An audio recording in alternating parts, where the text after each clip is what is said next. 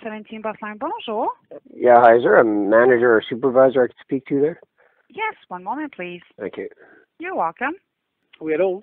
Yeah, hi. I'm calling to make a complaint about one of your drivers. Okay. She just tailgated me all the way down the road and then practically almost knocked me right off my bike when she was driving by me. I went to try and talk to her about it. She opened the window and just started swearing at me in front of a bunch of kids. Not good. Did you catch any unit number or license? 127-10. 127-10. And where about was that? Station Boulevard and Blair Road. She tailgated me right up Blair, almost like she was about 1.5 feet away from my bike. My bike is an electric bike. I'm more off to the side.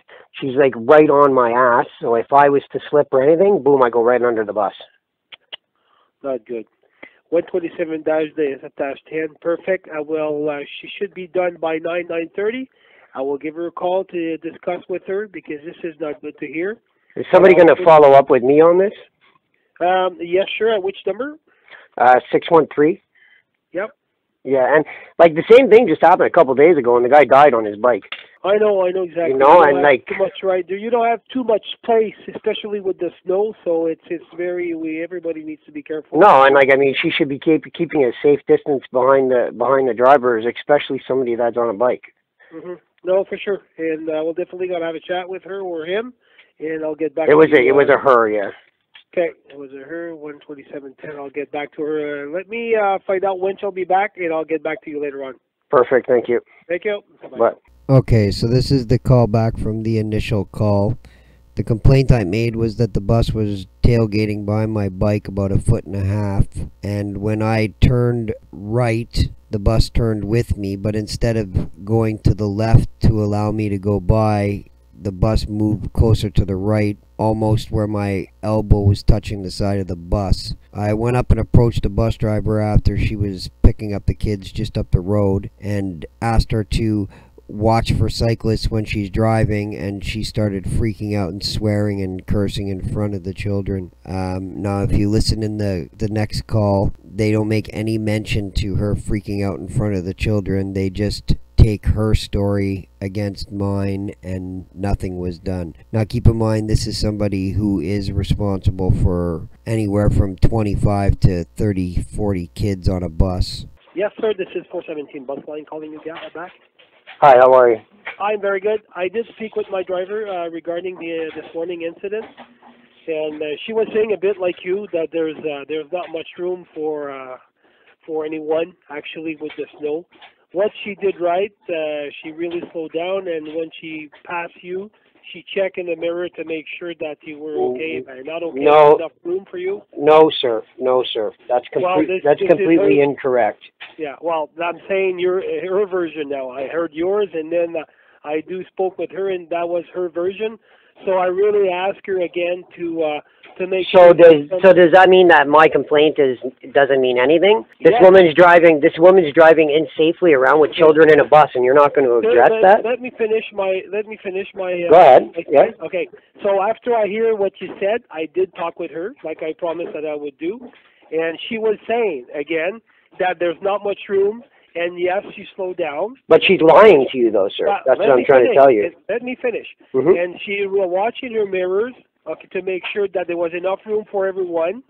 And then she realized when pedestrian and then motorcycles or bicycle, whatever, that she need to make special attention. And I asked her again to make sure, yes, she did remember our defensive driving course that we went through with her not too long ago. It's part of what bus drivers or even cars or trucks needs to do to make sure to protect the pedestrian or the cyclist and all that. So she says, okay, I'm sorry if I scared anyone, but I thought what I did was right. So she's aware that you made a complaint. I will have to leave that in her file. Every complaint that we have, we need to leave that on this date, specific spot. So we're what bothers me though is that she's just giving you her accounts of the story, and you're just taking that for face value and not accepting what I had told you. No, but for me, like I said, sir, for me, it's her version and it's yours. I'm not a police officer, to investigate more. And you're not a police officer. You're her boss. I know, but I mean... If I wanted to call the police, I would have called the police about it, but I've called you guys. But I need to take both versions and my next call is going to be to the press, because this is crazy, man. Like, you can't do this to people. She tailgated me to the point where she was about 4 feet away from my back tire and wouldn't let off. And then when she turned the corner, I moved over to the right. She had the whole road. There was no traffic, no incoming traffic coming, and she moved right over to the point where my elbow was almost touching her damn bus. Okay, just calm down a bit, because I let you talk. Can I talk? Yes, but I didn't talk that loud, though. And then when I went up to the side of the bus, well, excuse me, I'm a little bit upset. There was an e-biker that was just ran over 2 days ago. Okay? So there was somebody that was dead 2 days ago because of this same type of stuff. So yeah, excuse me if I'm a little bit upset and that you're not taking this very seriously. Now let me finish. Let me finish now. Let me finish. You're telling me that I'm not taking that seriously. You're not, because you're taking her. Okay, let me finish though. The other major part is that when I went up to her on the side of the bus, she was swearing at me through the window with children in the bus. Again, you've not even addressed that in the complaint when you called me back. And I told you that the first time around.